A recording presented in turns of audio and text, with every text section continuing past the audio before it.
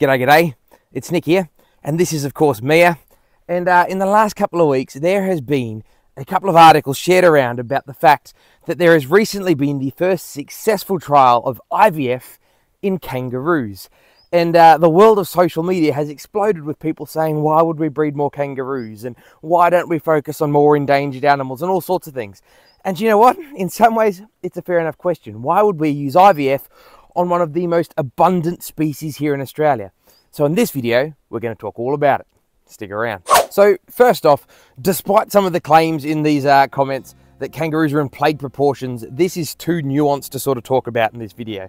But very roughly, there is some places where kangaroos are in very abundant numbers. There are some places where they're in stable numbers, and there's actually places where there is way less kangaroos than there historically should be. So it's a complex subject. But on average, kangaroos are certainly not endangered. So why are we using kangaroos and IVF? Well, actually, that is the exact reason we're using IVF on kangaroos. You see, this is a technology that could have repercussions and conservational benefits on all sorts of other species. But the best way to test this out is not with a high-risk species where every individual counts, but with a readily available species that we already know about, that if it doesn't work, we haven't removed the opportunity to breed one more individual where one more individual really matters. So kangaroos are a great prototype for a whole range of marsupials. You see, even within the broader kangaroo family, which is known as the macropods, we have a bunch of species, like some of our bettongs, our potoroos, rock wallabies, etc., who are in dire need of conservation if they are to survive into the future. Even something like this little girl here, the red-bellied or Tasmanian paddymmelon, which, while abundant in Tasmania, is actually supposed to live here on the mainland. It died out here back in the 1800s thanks to habitat loss and cats and foxes. So even within the kangaroo family, conservation is required, and this is the first step to making some of these possible things we'll talk about a reality. Now, while that's all very concerning, why IVF? It's not like IVF alone is going to save endangered species, but it could be useful for several different reasons. One great example is our wombats. You see, here in Australia we have three species of wombats. Boo is what we call the bare-nosed or common wombat, and for the most part she's doing okay. There's also the southern hairy-nosed wombat, but then there's the northern hairy-nosed wombat, who today numbers somewhere between 300 and 400 individuals, making it one of the most endangered animals on the planet. Now, once upon a time, they numbered just 30. So we have brought them back from the brink of extinction, but it's really important to maintain genetic integrity. Today, they're in two separate populations. For their own safety, they're in fenced reserves, but there's no gene flow between these populations. And with technologies like IVF, we can basically breed an animal from one of these populations with one from another without actually having to capture and relocate and remove them from the breeding programs. So we can breed animals that have never actually met in real life. Now, technologies like IVF wouldn't just potentially make it possible to breed animals in different geographical places, but potentially we could actually breed animals who are even alive at different times. If you take the bandicoots, for example, many of whom, just like this little southern brown bandicoot, are already listed as endangered.